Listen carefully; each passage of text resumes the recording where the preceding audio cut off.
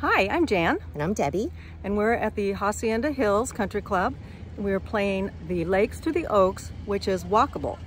And I'll show you how.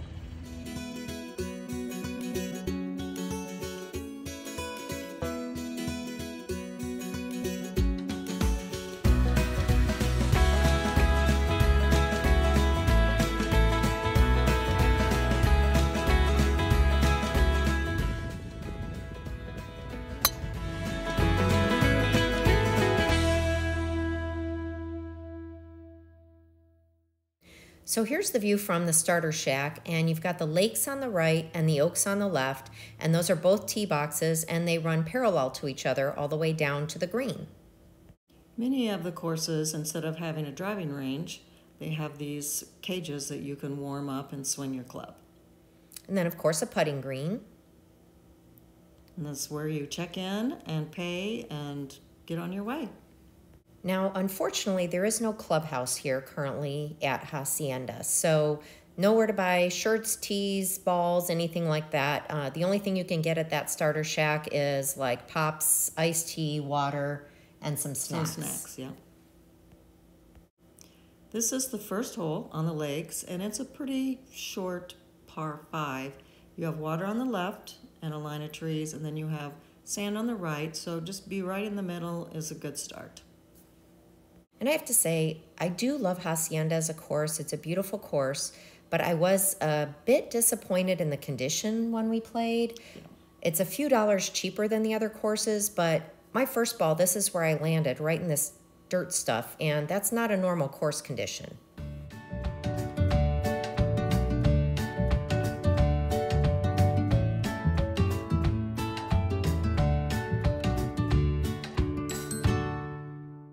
Here's another really unique feature that I've not seen on any other golf course, and it's the only one in the Villages, but you share a giant green. So that pin back there is for the Oaks, and we were on the Lakes, and so everybody's hitting to the same giant green. And they're both par 5s. Yes, very cool though.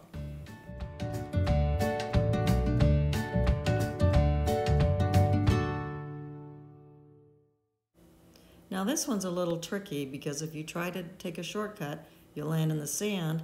If you go too far right, you could be right up against the villas on the right-hand side. So you got to kind of place your ball in order for your second shot that's a dogleg to the left.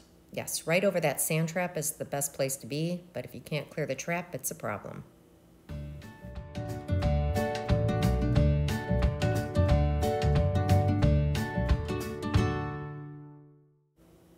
This is a short par 3, really no trouble here except just you got to plant it right in between the sand traps. That's your biggest challenge out here.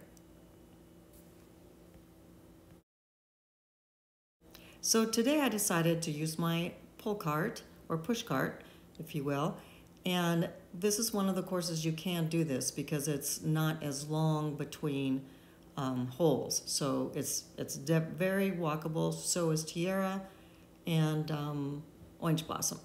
It's a great way to get some extra exercise. This hole's kind of a fun hole.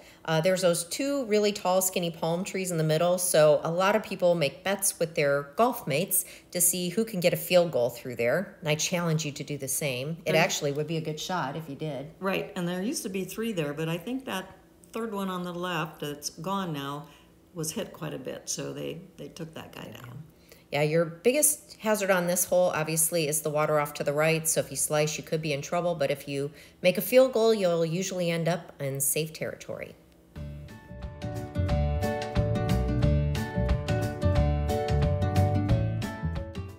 And here's some more of our spectators.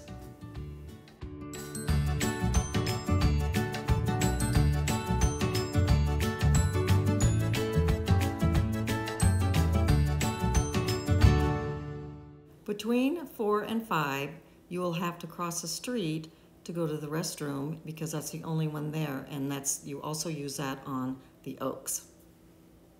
This hole is one of the more challenging holes, I think, on this course. It's long. It's long, and you need to stay to the right. To the left, there's some homes and a bunch of trees. There is room over there, but if you get in those trees, you just can never get out because it does dogleg left. So you definitely want to put that ball out to the right and come in from that way.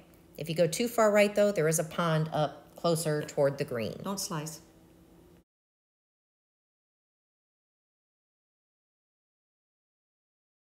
Along number 6 and 7 and 8, there is a multimodal cart path for walkers, bikers, and runners, and it runs along on this hole, these villas.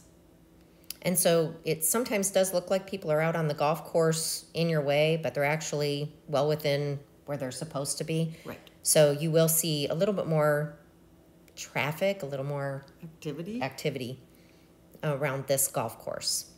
This is also unique to Hacienda.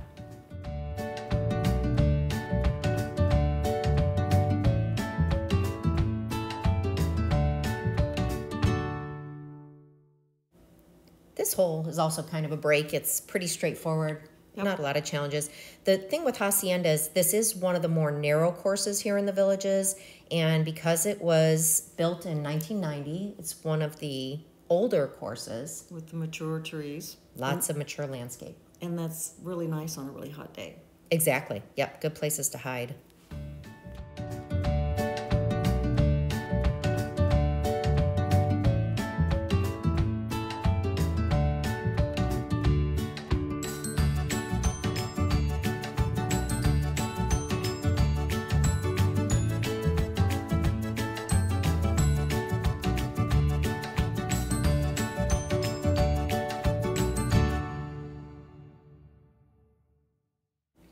And here's a view of the green on the 7th hole. And as you can see, their home's right behind it. And then when we're panning over to the right, that's going to be the par 3, which is the 8th hole.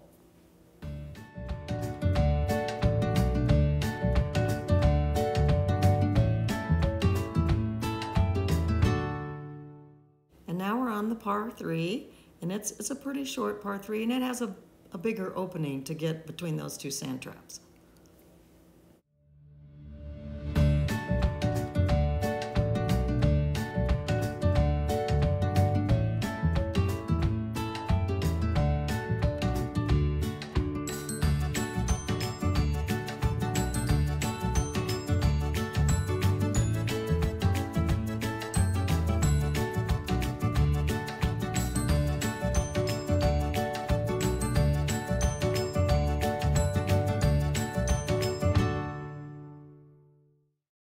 And then on over to the 9th hole, and this hole is a really long hole, pretty straight, but it is long.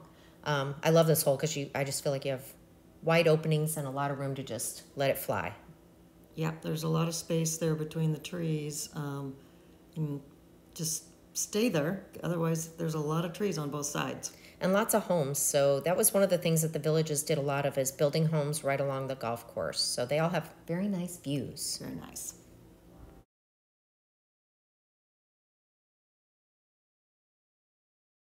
And here we're finished on number 9.